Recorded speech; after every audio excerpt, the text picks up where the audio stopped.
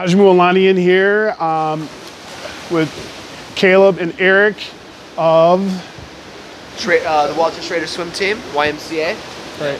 And today we're going to talk about dryland training for swimming and how that it can enhance sports performance for that group. Eric? Well, swimming is a sport when most people start when they're a little younger, and they see a lot of success just by being in the pool, and that's what comes with it. I mean, like, when you get faster when you're younger, it's just because you're adapting to the water, you're growing so much, but as soon as you hit that puberty, that stage where you start to gain weight, start to gain muscle, if you're not doing anything outside the water, you're not preparing yourself to swim top quality swims. Muscle strength inside the water, it can get better. Obviously there is resistance. It's up to 800 times thicker than air, whatever it is. But we need that agility, that speed, that land-based exercises to overcome the resistance of the water. So anything outside, anything done, say whether it be physical therapy or strength training or agility training or plyometrics, that is key for being a top-notch swimmer in and out of the water. You bet. Caleb? I think the biggest thing is that we want swimmers who are athletes, not just swimmers. Too many times we see swimmers who are athletes, but we want athletes who are swimmers. You see the top level teams around the world, college, club, the stronger you are, the faster you are. And we also want to keep that range motion, good flexibility, all that fun stuff.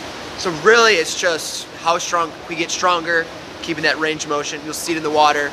Swimming is a primarily concentric sport. We want to make sure that we can load eccentrically and isometrically as well, and that's a big thing that dryland training does. That's awesome. So we did a workout, did some plyometric training.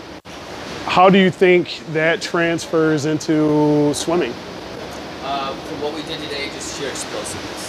And when it comes across the board to sprinting or distance, each part of the race is going to have its explosive nature.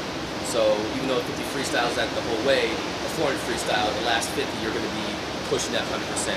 And for what we're trying to do, we're not trying to be the best at going 8 200s in a row. We're trying to have the best 200 one time. And so trying to lengthen that out and doing like 70 to 80% of your max load each time is not helping us. Because we're not trying to be the best at training, even though we are. We're trying to be the best at that one individual swim that we have that it's making its full max all out rather than, like I said, 8 200s. So maximum velocity is critical, and if you're not at 80 to, if you're not above 80%, you're really not training speed. Absolutely. Yeah. Caleb? I think he nailed it right on the head. I think that something that's very overlooked in our sport is that we have a lot of races that are over 2 minutes in length, especially long course. So people neglect the explosiveness. They're like, oh, we just have to train, we just have to stay aerobically fit. And it's like, no, no matter what race you're in, you're gonna have to be explosive at some point, kind of like Eric said. You're going to be explosive off the start, off the turns, into the finish. You're not just, aerobically, fitness can only get you so far. You have to be explosive too, and that's something that we really neglect as a sport, but the top elite athletes in our sport do not neglect it, and you can see it. That's why they're the elites. Absolutely. Well, gentlemen, thank you again for the opportunity to work with you and the athletes. Thank you, man. Win your day, and talk to you soon. You bet.